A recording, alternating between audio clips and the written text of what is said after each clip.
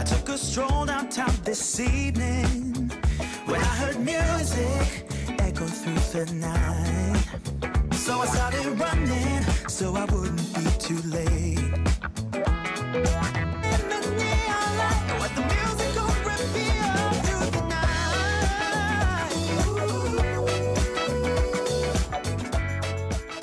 night. Welcome everyone to Coaching in a Session. My name is Michael Rearden, and I'll be your mindset coach today. Today we're going to be talking about communication and the art form of it. Many people are afraid to public speak. Many people are afraid to get up on stage and present themselves. We are so worried about what we say or what other people think about what we say that we allow our voice to not be heard. Well, I have good news for you today.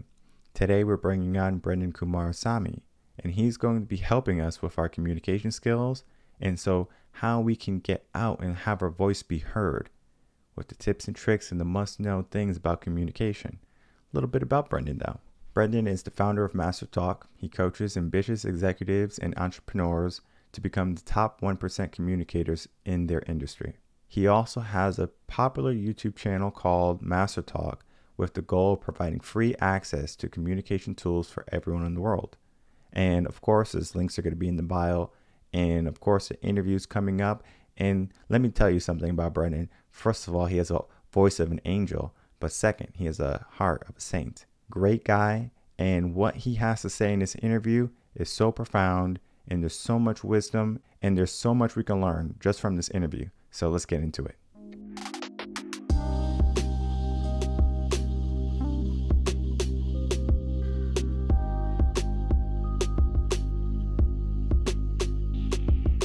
Welcome, Brenden Kumarasamy, to Coaching in Session. How are you doing today? Very good, brother. How are you, Mike? Doing well. Thank you so much for asking, and thank you so much for coming on. I want to talk to you about public speaking. I know you're a public speaking coach, and the fear of public speaking, the communication problems our society is having, there's going to be so much that we can learn from a person like you. Can we just have a brief background of who you are and how you got into public speaking? Yeah, absolutely, brother.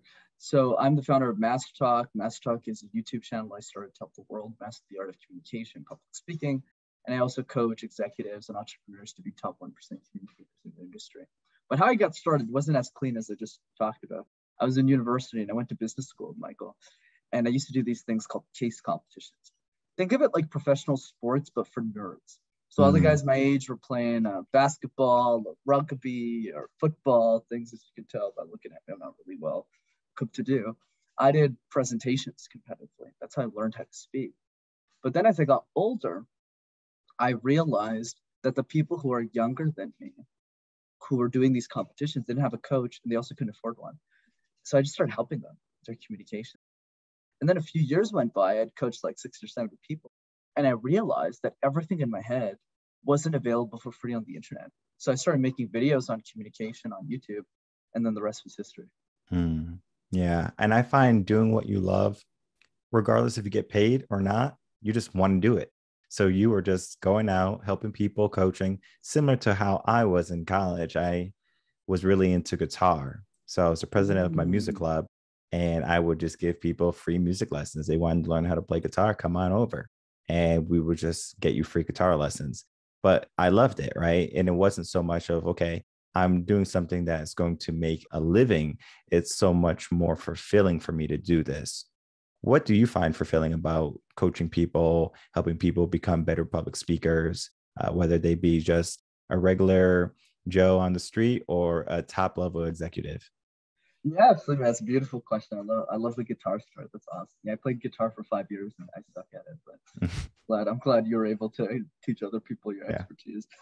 So yeah, man, I'd say for me, communication is every component of our life. Is a lot of people forget that communication is so much more than giving a presentation at work, about giving a speech. It's every moment of our life. It's the way that we order food at a restaurant. It's the way that we talk to our significant others or our children or our nieces or our nephews. It's the way that we hang out with strangers when we travel or when we meet them at a park randomly. And when we start to embrace that side of communication, we realize that communication helps us lead a more fulfilling life. So I'd say for me, a lot of the problems in our society right now, the division that we have in the United States, cultural issues, put insert problem here, I feel a lot of it can just be solved with deep listening and communication. And if we can all learn that art, not only will benefit our bottom lines, but more importantly, the hearts, right? The way that we communicate with other people, the way that we accept people for being who they are once we have a clear understanding of why they do what they do. Mm-hmm. And I think it's more than just political aspects that divided people. Because if we look at the state of our society, especially here in America, people can't even have cordial conversations anymore, right? It's so much about my opinion, my belief. And if someone doesn't have the same viewpoints as I do, then we have a problem, right? So they can't even communicate how they feel, and then they can't even take the response of what someone gives them back in return. So if I say something to you and you don't agree with it, I'm going to be able to listen to you and then to say, okay, I see where you're coming from. Versus if you say something to me and I haven't done any mindset work or anything, you say something to me after I said something to you, now we're having an argument. I don't like you anymore because you have a different viewpoint, right? How can people start to communicate differently or more cordially per se, where if someone has a different viewpoint, how can we have a conversation like that with someone? Great perspective. I completely agree with everything you said.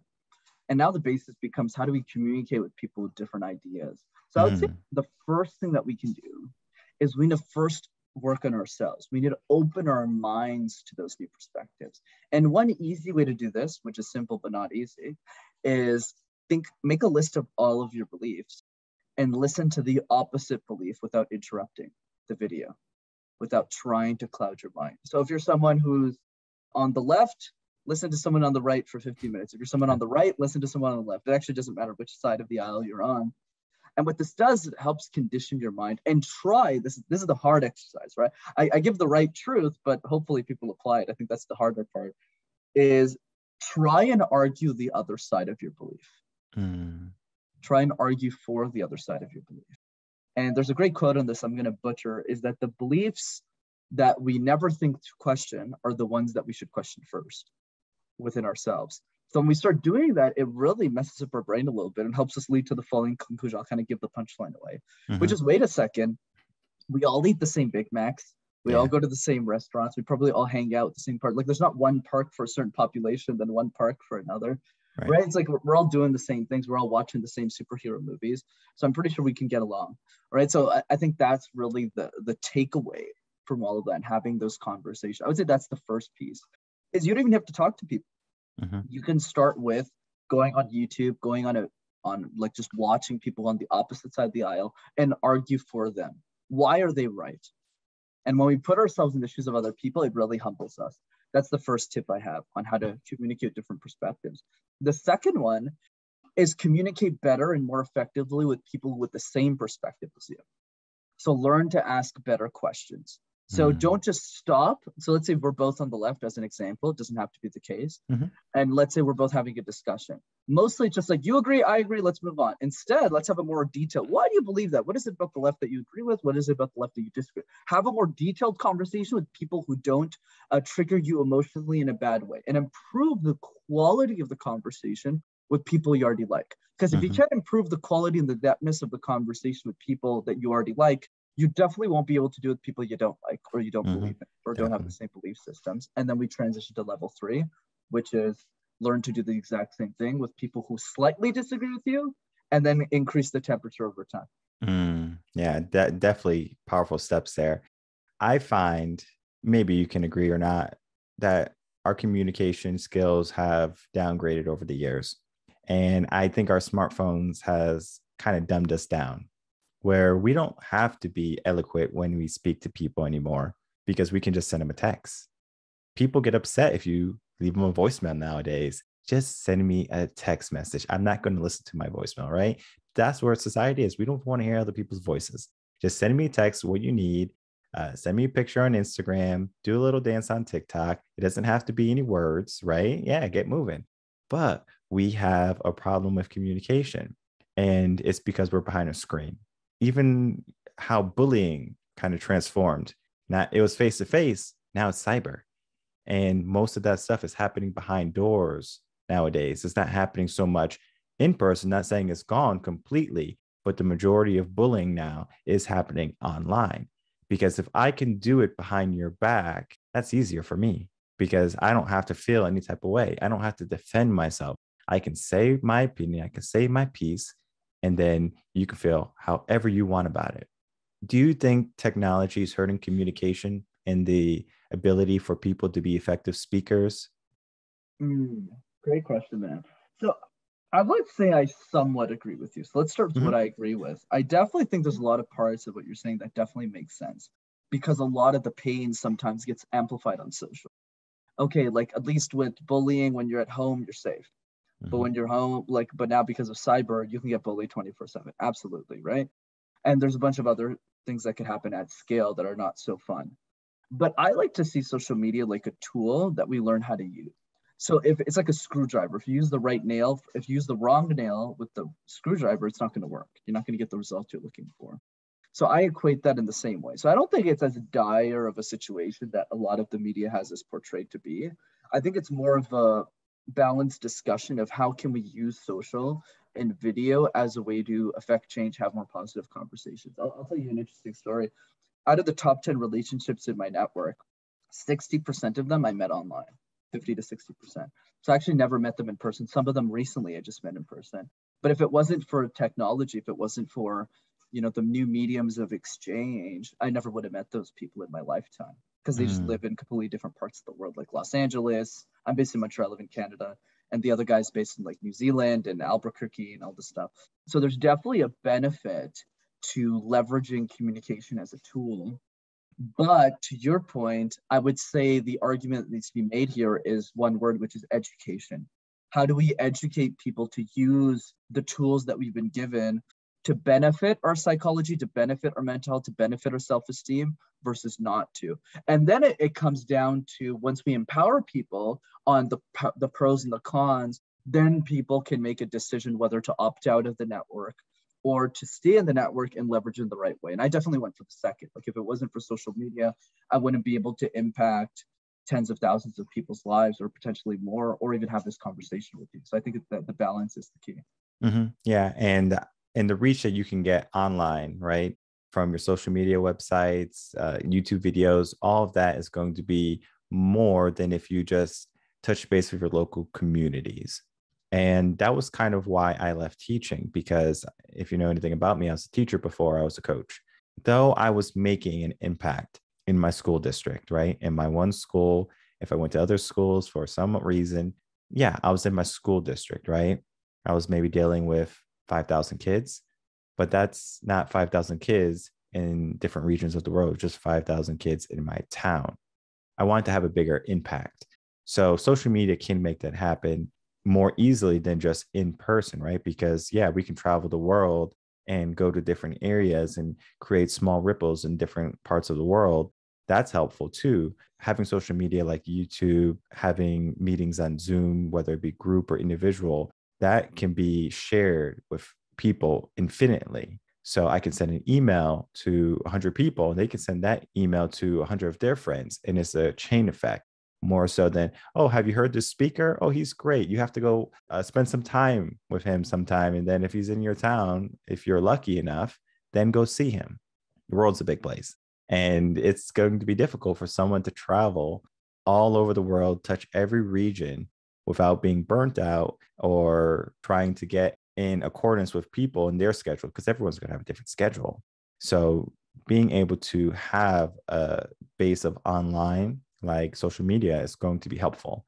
And I know since the pandemic had happened and quarantines, it has become the given way of, all right, this is how we interact with people, right? It's just the norm almost per se now. Before we would go have meetings, I would do seminars, and my whole coaching business, they had to do like a 360.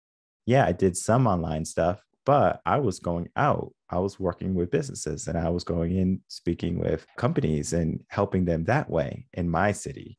But when the whole pandemic happened, it was a total shift. So I had to transition. How do I operate? Right. That's when the YouTube videos had started coming out and motivational videos started coming out more. So it happened after the pandemic, basically. So my communication has reached more people in the sense of, okay, I'm going to go on platforms that are able to help or be available to people all over the world.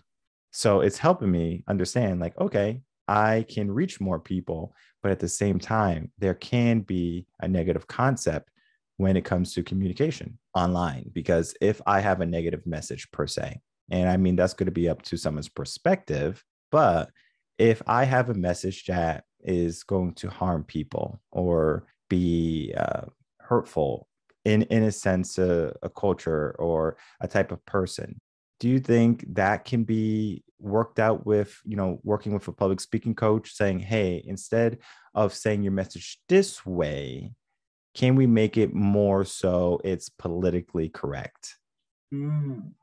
Fascinating question. Lots of layers to that. So I would say, Michael, I wouldn't worry too much about the coaching. Like for most people who want a communication coach, it's generally because their time becomes much more valuable than their money. So I'll give you an example. Let's say somebody's a manager in a company and they want to get promoted to an executive level or C-suite level executive. That specific scenario, it makes sense to invest the dollars into a coach because they're going to get the result a lot faster versus the gap of the money that they're paying. So they're just using money to speed up time. But I would say for the purposes of this discussion, I think it's more about being more open-minded and more mindful about the other side and asking more questions to the other side. So what do I mean by this? I mean, when we're having conversations in general, to never assume something about what other people believe and to do the research, to be really open-minded about learning more about people, asking more questions. Let me give you an easy one, is questions versus statements. Most human beings, when we communicate, is most of what we communicate is statements. I believe this, and then the other person goes, I believe that, and I believe this, and I believe that. And it's always a back and forth ping pong of statements, whereas a very small percentage of human beings prioritize questions over statements. So the percentage of what comes out of their mouth is at least 40% questions, 30% questions. And the rest is statements, whereas for most humans, it's 90% statements, 10% questions. So I'd encourage people to rethink that ratio. And for most people listening, just based on my experience coaching hundreds of people, definitely most people listening are in that 90-10 spectrum. Most of what they're saying are statements, they're not questions. So if it's 90-10, start making that 80-20. Start saying, okay, for every 10 statements, I probably might say one question. Okay, let's give ourselves a challenge. For every 10 statements, can we say 2 or 3 or even 4 questions within that same ratio? And that forces us to listen more to what the other person is saying, and it helps widen our perspective, leads us more to a point of understanding, and allows us to react a lot less emotionally when someone disagrees with us in a conflict. I definitely love that. And then it leads me to this question, right? Some people listen to respond and some people listen to understand. What's the difference between the two, right? Because if I'm listening to respond, yeah, I'm just giving you your response like, hey, are you hungry? No, I'm not hungry. Or if I say, hey, are you hungry? And then I can say, okay, well, this person maybe didn't have breakfast. Let me ask them, right? So I'm trying to figure out, maybe they're asking me, am I hungry? Because they are hungry. They would like me to go get food with them versus me just being, like aloof and just saying, okay, well, yeah, I'm not hungry. So figure it out yourself, right? This happens a lot with dating with guys. And the girl asks a guy the question, and the guy's like, yeah, sure. It's like she's trying to, come on, guy. But so it goes a little bit into that too. Listening to understand or listening to respond. Your take on that? Whoa, you just took me to like the 7th dimension. That was awesome, man. Yeah, I love that. I love your examples. I thought that was really powerful. Yeah, definitely. So the difference between listening to respond, listening to understand, is listening to respond, to your point, is really to get the job done, to really look good. So at the end to say, oh man, I want to make sure that when Michael's done talking and I respond, I need to make sure what I say is gold. It's pure. Yeah. There's a certain amount of ego there too, at different various levels. And then the other piece is listening to understand, which is, am I actually helping Michael with my response? Should I ask more questions to make sure that I got what he's asking, to make sure that I'm really getting to the core of what I can do to serve this person. Mm-hmm. So it's challenging, right? How do we go from a place of responding to a place of understanding? Not a super easy shift to make overnight. I would say the best strategy I've found, because I struggle with this for many years, and I still do. No one's perfect. I mean, you're clearly a better listener than I am, just based on how you approach that. I never would have thought. I was like, oh, hungry. Like, yeah, I'm hungry. And it's like, oh, what if the other person is hungry? That's like another playing field I need to get to. But but I think what I would say, just with my limited knowledge right now, is when it comes to listening, the best tip that worked for me to help me is to listen to a podcast conversation like this. And the reason it's so powerful, Michael, is because you can't respond. I call this listening to conversations that have been over for a long time, that have already concluded. So because you can't work a percentage of your brain to respond because there's nothing to respond to, all you have left to do is to sit there and listen to everything that's being had. And it could be this conversation, another conversation, where you're just taking notes. I actually do that 10 hours a week. That's even to this day, I still do it 10 hours a week. Where, yeah, sure, I'm guesting on shows, I'm communicating ideas, but I spend over every morning of my life pretty much, except when I'm on like retreats, where I'm listening to other people's conversations that I'm not allowed to respond to, or I'm just sitting alone and I'm just taking notes and my phone's on airplane mode and I just listen to their conversation. I feel that's a lot more powerful, so I'll draw the nuance a little bit. This is actually way more effective than having a live conversation. And the reason is because your brain is always going to go to listening to respond, because you're in the conversation. It's live. It's happening right now. So I would encourage you to practice in the gym in the back end by just listening to conversations that have already been concluded. And what you said is gold for anyone who's listening. That's gold, because people try to be mindful and they have a hard time being mindful. How do I be mindful? How do I live in the moment? Do I have to do meditation? I can't meditate. Every time I meditate, I think about the stores and what's on sale, and I have to go grocery shopping, and the kids have to be picked up from soccer or this or that, right? There's so much going on in our mind. But when we have a conversation like this, that you can stop, rewind, listen again, you can dig deep into that moment. And then you learn how to become more mindful when you listen to podcasts like this. Many people wonder, like, okay, well, I want to be more mindful. I want to be more present and live in the moment. How do I do that? If you read a book, they're going to say meditation, right? But meditation doesn't have to be like what the monks do. It can be something that you do on the go. You can be walking in the park, listening to a podcast. That could be your form of meditation. Every morning, Monday through Friday, I'm going to the gym. That's my form of meditation. That is what I find joy in. And I take that time, whether I'm listening to music, podcasts, motivational videos, it doesn't matter what I'm listening to. Even if I don't have my headphones on, I'm still in that state of meditation. I'm focusing on each rep, every set, because when I can do that, then my mind is more primed. And I do it first thing in the morning. So my whole day is set up for success. My mind is already in the pattern I want it to be for the day. And that's to pay attention. Many people don't like to pay attention. Many people are like, I do this and I do that, and it's so quick, right? People get bored so easily. Have you ever heard about a kid saying, Mom, I'm bored. Dad, I'm bored. They want mom and dad to be their entertainers? No, it's that child doesn't know how to use that moment and entertain themselves, because they have been given everything quick fix. For example, kids yelling, screaming, everything. Parent doesn't have time, right? They have to cook dinner. They have to clean maybe. Here, take this iPad, watch a movie.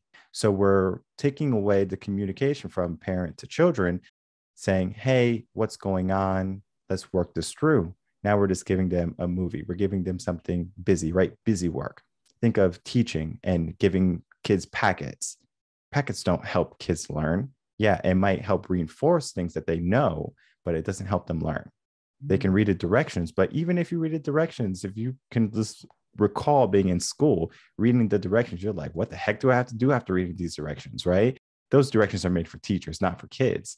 So yeah, you give a kid a packet. Maybe some are successful because that's going to be a different background, because maybe they have parents at home who are walking them through those directions, how to understand what they read. Many people, how we said, are going to respond to whatever they're given, right? That's what they have been conditioned to. I raise my hand. The teacher says, Michael, I respond. I'm not trying to understand anything, because if you do try to understand something, this is a little bit about school, is that it's shied upon, because not many teachers have the luxury of time in the classroom. Time is already so constricted. We have the curriculum that we have to follow. If we don't follow the curriculum, that's on the teacher. So we have to keep on moving, where we can't have an open conversation every single moment. So a kid might have a profound thing to ask a teacher to understand more deeply any given concept, but the teacher doesn't have the time. So the kid subconsciously learns, well, I guess I should just answer to respond. It kind of hurdles into the adult life too. I'm just going to respond because what I have to say is not important. And many students get to that point. They say, what I have to say is not important. I'm just another student in this 30, right? Because the classroom of 30. So they don't learn how to be profound in what they say. So their voice is muffled. How can people start to find their voice, whether it be with them wanting to be public speaking or just being a student in the class saying, I have a voice, I have a purpose, I have something to say that's meaningful? Yeah, man, great explanations. I would say for the voice part, it's all about momentum and game. So what do I mean by that? The first piece is, what is the one or two things that we can do to help build momentum over time? So one simple exercise that I teach, and kids can do this too. We've seen people as young as 5 do this. It's called the random word exercise. So the random word exercise is simply, you pick a word like phone, like headset, like eyes, and you create presentations out of thin air. So when you do that, it increases your confidence, because the first time you don't really know what you're doing. You're like, phone is a socket and teeth. And so you don't really do a great job at the beginning. But after you do this 10, 15 times, you see immediate progress in that exercise. And that's what kids really need at the end of the day. They need that momentum, that boost of confidence, because the education system doesn't give that them. Doesn't give them that luxury, because all of the presentation of the education system are mandatory. You're forced to do something. You never really get to pick the topic. You got history class, you got math class, you got science class, you got presentations in gym class. Like, who invented that? Like, doesn't make sense. Like, why you got presentations in gym? And then the last piece is, every presentation is tied to a punishment. Not super fun. If you don't do a great job at school, you don't get a pat on the back. You get a, slap on the head. You lose like 30% of your grade. So it's not a great environment for people to find their voice. So I would encourage people to, or if they're educators, parents out there who are listening to this, to focus on simple, easy wins to help children build their confidence through the random word exercise, as an example. That's one piece to the equation. The other piece is, as they build up that momentum, it's all about understanding why they want to share their ideas with the world. Like, think about your podcast. You felt a need to share this information in the way that you share it, in the way that you communicate through your medium, to help people, because you felt there was something missing in the marketplace. And because of that desire, whether you had a voice or not, you chose to cultivate one. You chose to refine one. You chose to build upon what you already have, which I'm sure was already a great foundation, to impact more lives. So that's the other pieces. As we mature as human beings, our purpose, our reason for being, whether that's to be the best stay-at-home mother or to be a top CEO of a company, is that purpose evolves, and our reason to find our voice over time evolves as well. So it's all about starting with the right foundation, something easy for all of us. And then as we get older, letting that voice evolve for different reasons. Like when I started, it was mostly just to get through school. I was growing up as a kid in a French high school, and I didn't know how to speak French. So I had to present in languages I didn't know. So for me, it was just getting through the day. And then after my voice evolved to getting a job, doing case competitions, getting really competitive, refining my voice so I could win these competitions. And that was my reason for speaking up. And then later on, it was leading those teams. And then to the point that we are today, it's about leading others. Right? It's about, how do I use my voice to help other people gain access to free communication tools in the world? But it definitely didn't start that way. It wasn't as fancy as it is today. Yeah. And I love the example that you said, just do like a 1-word type of presentation. I actually do that with my teenagers. So the youth that I get, I have them do that because they never have really done that before in their life. They might have if they had a teacher that knew about that, but they're doing it for the first time with me. And they're like, this is hard. And it's only 1 minute. And we're just literally talking 1 minute about this word. And I do it with them. So we take turns. And so they'll give me something that sometimes I might never know about. So like a video game or something. And I'll just have to make sure I know what I'm talking about. Okay, so it's a video game, right? And then they'll say, yeah, it's a video game. This is what the video game is. And then I'll just talk about it for a minute, right? I have no knowledge set on that video game, but I'm able to talk about it for a minute.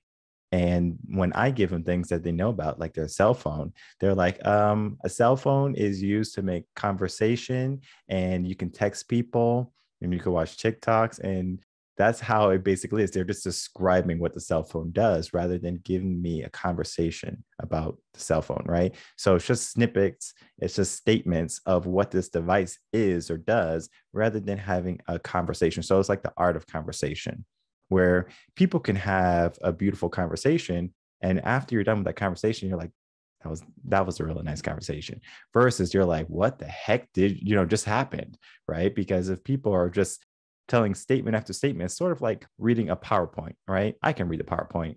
I don't need people to read a PowerPoint. And that's why if you're doing public speaking, the PowerPoint's there to guide the speaker. It's not so much of, okay, guys, here we have to talk about inflation. Inflation is at 7.9%. The next bullet point, the reason for inflation is that we're printing too much money. I mean, it is so dry, right? Because we're not being interactive. We're just reading off a screen per se, and we're just trying to relay that information, but the information is already there.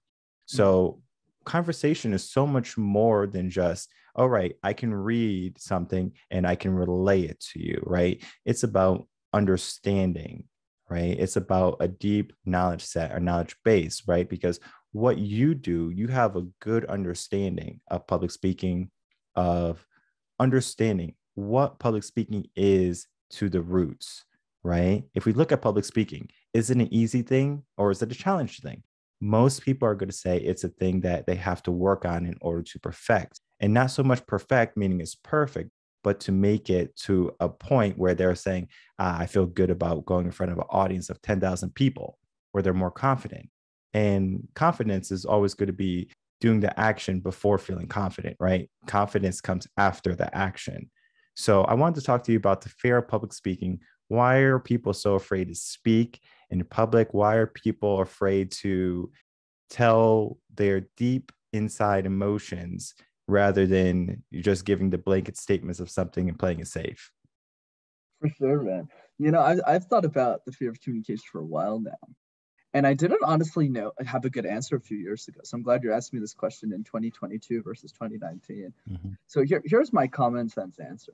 Let's ask ourselves another question, which is, where do we learn the habit of speaking? Where did we start presenting in the first place? And the answer is super simple for most of us who are listening to this pod. It's school. It's elementary school. It's high school. It's college. That's where we learn the habits of presentation. And then we bring that into every area of our life. But here's the problem, Michael. All of those presentations have three particular problems as a commonality. The first one is that every presentation is mandatory. Nobody wakes up in the morning and says, hey, Michael, you got to have breakfast today and present all day? Nobody says that. Right? Nobody does that. It's not something fun. Versus let's say we put basketball into the equation. Yeah, some people love playing basketball just for the fun of it. Yeah, let's play basketball all day. Nobody says that about communication. That's problem number one. Problem number two is that every presentation, the students never really get to choose the topic. It's not like, what do you like, Michael? Do you like to talk about mental health? I see you like mountains, you like progress, you like dreaming. You want to give a presentation on that? No, it's, by the way, Michael, you got to talk about the Renaissance. And you're like, who's that? And then you have to talk about Shakespeare, and you're like, who are we shaking? What milkshake is this? Yeah. What's going on here? So we have to give presentations we don't even like, and to an audience that really didn't listen to us. And we're doing like 8 of these at the same time because there's like a presentation in history going on. Well, there's a presentation in math. So you're not really trying to do well. You're trying to survive until the next day. And the third piece, which is the most important one, is that every presentation is tied to a punishment. So it's not, hey, by the way, if you don't do a great job, we're all still going to clap for you anyways, and we're still going to give you 100%. No, that's not right.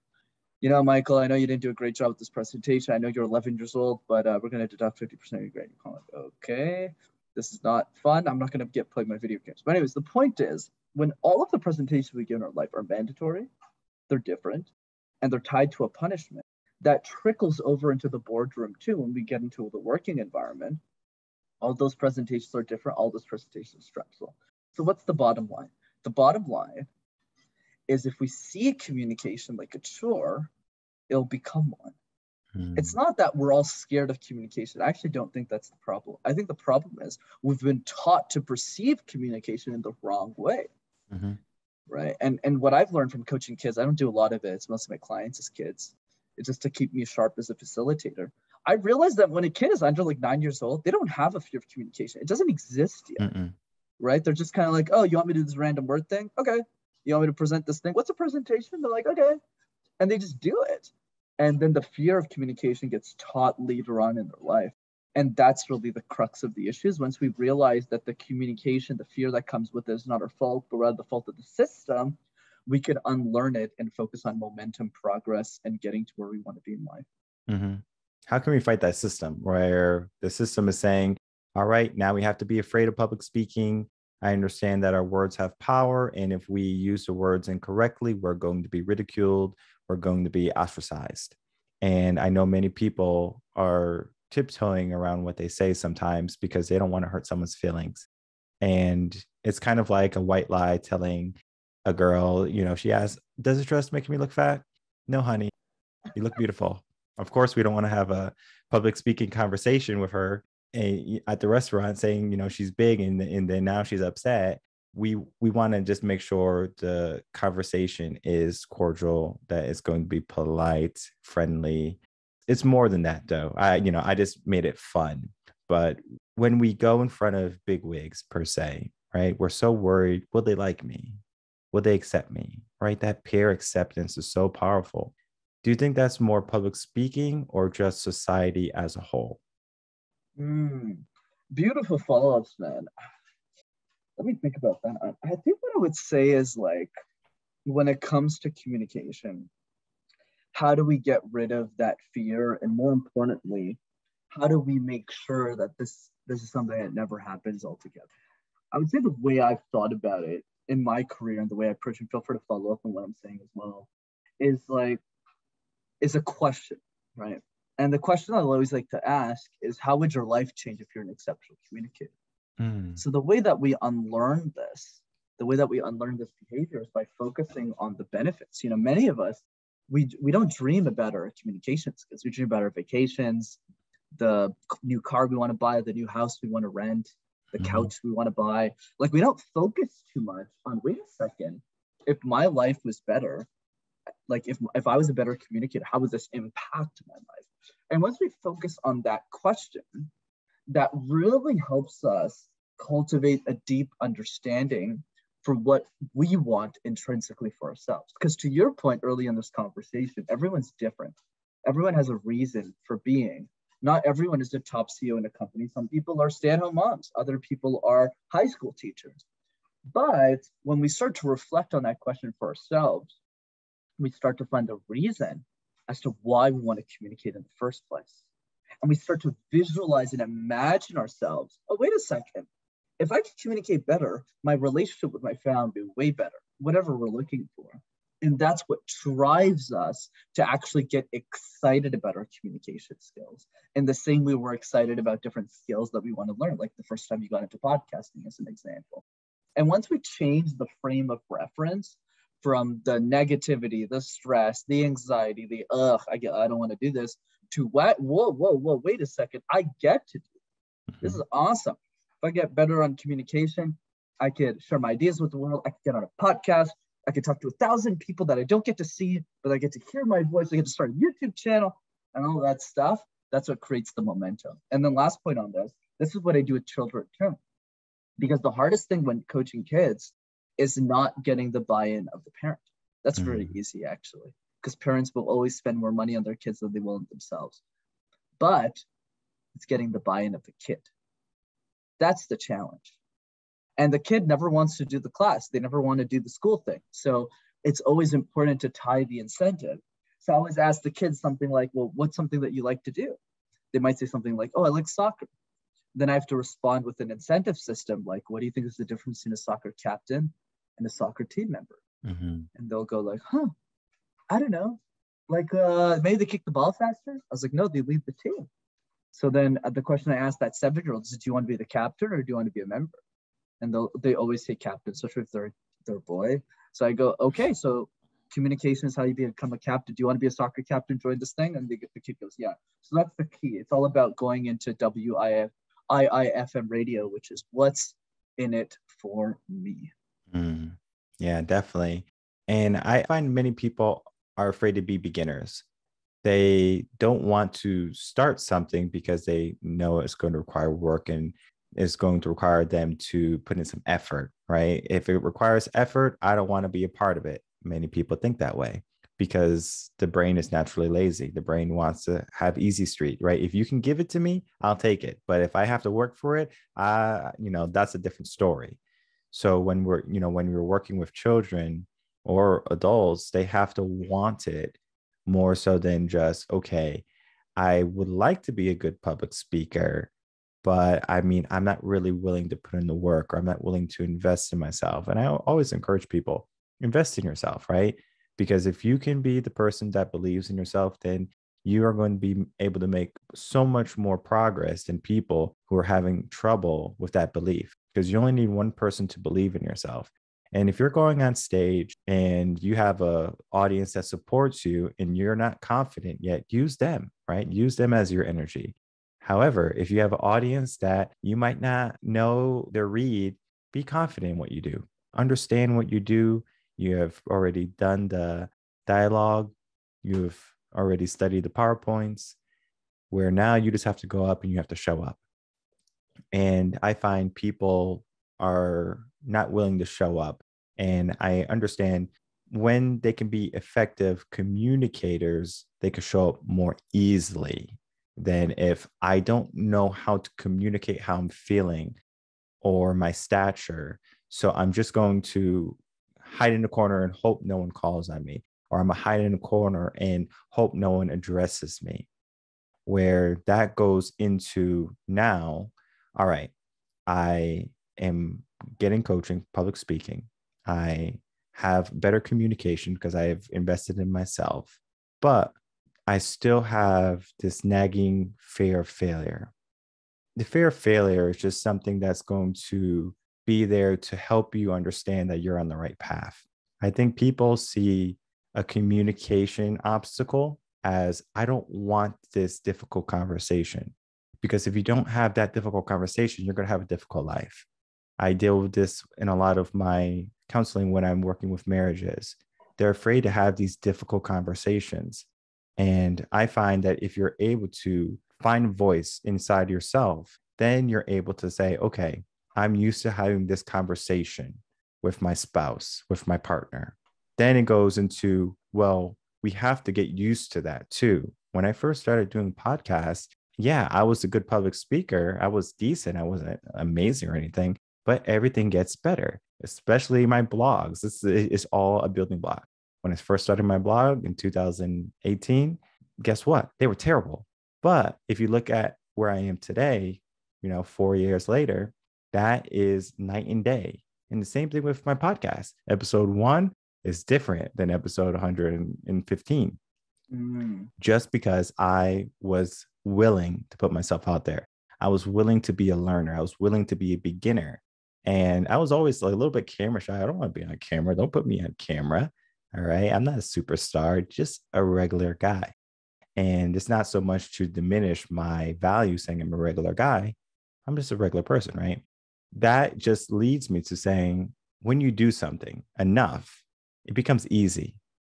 First day of teaching is going to be the hardest day of teaching. What do? How do you teach, right? Yeah, you went to school, you did all the coursework, you have the degree to be a teacher, but do you know how to teach? And the answer is maybe, because you could have a knack for it, but you also could have to learn how that class is working too, how to teach. And I had to learn this the hard way. I had to be in the classroom to learn how to be an effective teacher, because yeah, You can be the best communicator, but if you don't understand your audience, that is key. Because if I have kindergarteners, I'm not going to talk about, Newton's theories. I'm going to talk about, well, what's going on in your life and what's happening on the playground, right? It's a different conversation. And many people have the idea of, I want to talk about what I want to talk about, what's interesting to me, not you. I want to talk about what's interesting to me. I want to talk about my likes, my feelings, what makes me happy. So I wanted to ask, as one of the final questions, is why are people so interested in making sure the conversation appeases them?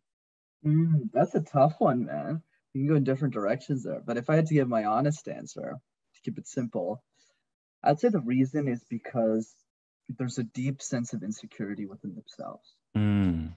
right? And what I mean by that is the reason why you're very good. I mean, we're not the best. We're still working on ourselves, especially me, on creating space for others, is because we got a lot to pour from.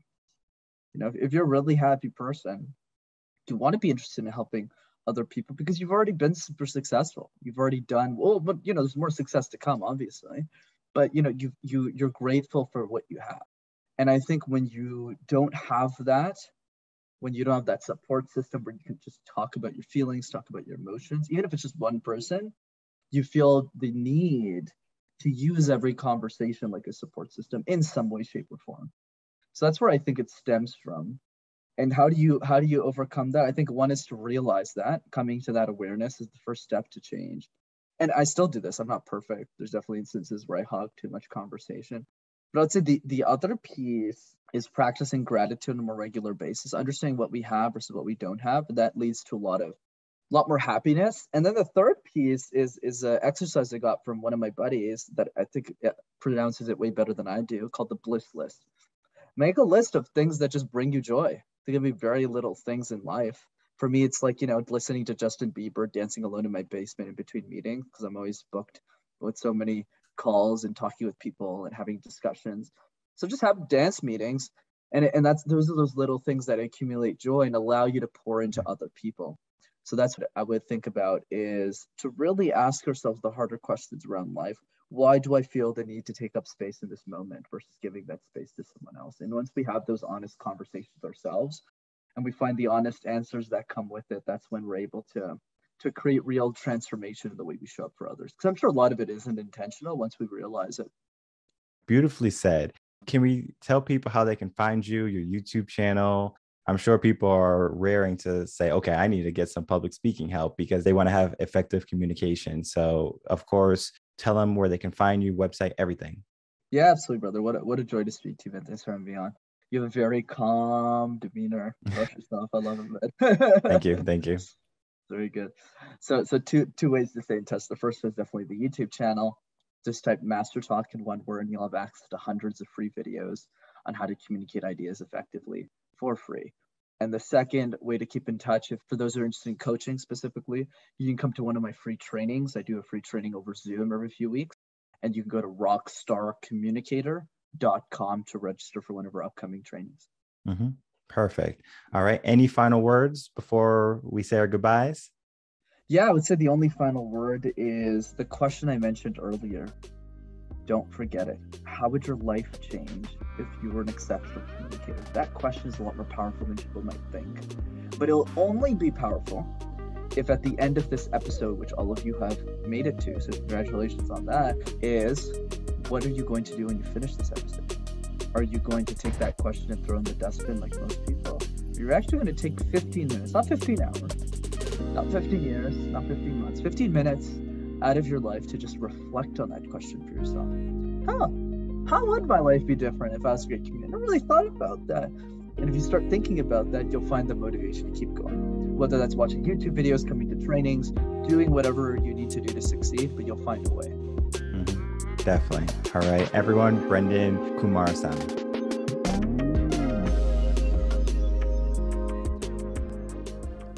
All right, I'd like to thank my guest, Brenden Kumarasamy, for coming on and talking about communication. He is a communications coach, and he helps people with being more pronounced in their words and then being able to say what they want to say, even though it might be shied upon, right? we don't have a fear of public speaking per se. It's just that we don't have enough experience with it yet. So if you're looking to build experience, head over to his YouTube channel. And of course, like, comment, subscribe to both our channels, and to help build a community and to share our content with the world so other people can learn how to be proficient in speaking, where we can bring back cordial conversations and not have to worry so much about what other people think. My name is Michael Rearden. I'm a mindset coach. If you have any questions, email me, coachinginsession@gmail.com. I will see everyone on the next episode of Coaching in Session. Until then, everyone, take care.